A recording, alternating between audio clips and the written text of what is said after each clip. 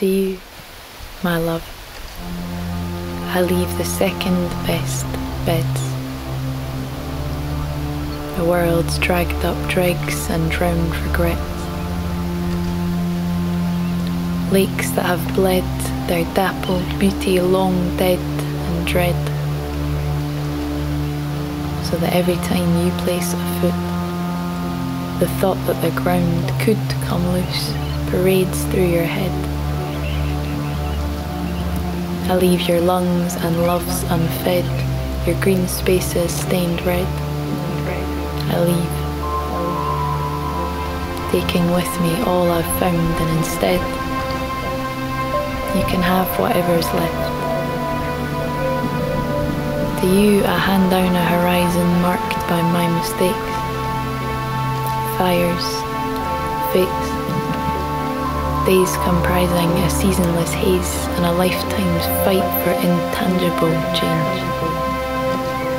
A place void of brightness, not the world I knew, but a charcoal likeness and a tightness in your frail chest, so that at best, you'll get to see your 20s through.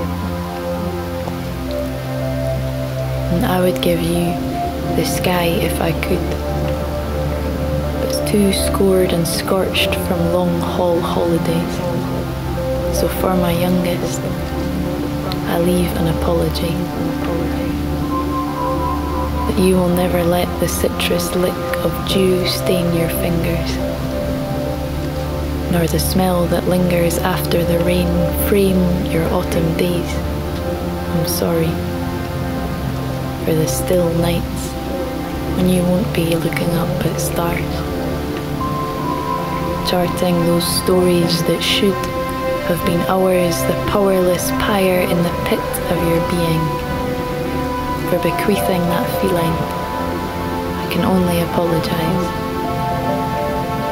because I chose to turn the other cheek, turn my back, keep my eyes firmly closed, as if I didn't know that this world is not a temporary home, it's not on loan, it's not due back as soon as I am gone. We might just be passing through.